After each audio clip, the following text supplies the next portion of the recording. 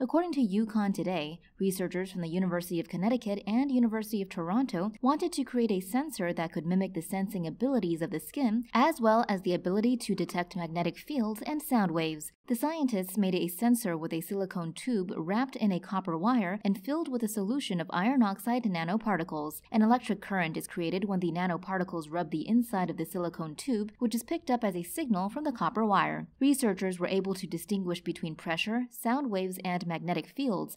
They were also able to tell the differences between electrical signals caused by walking, running, jumping, and swimming.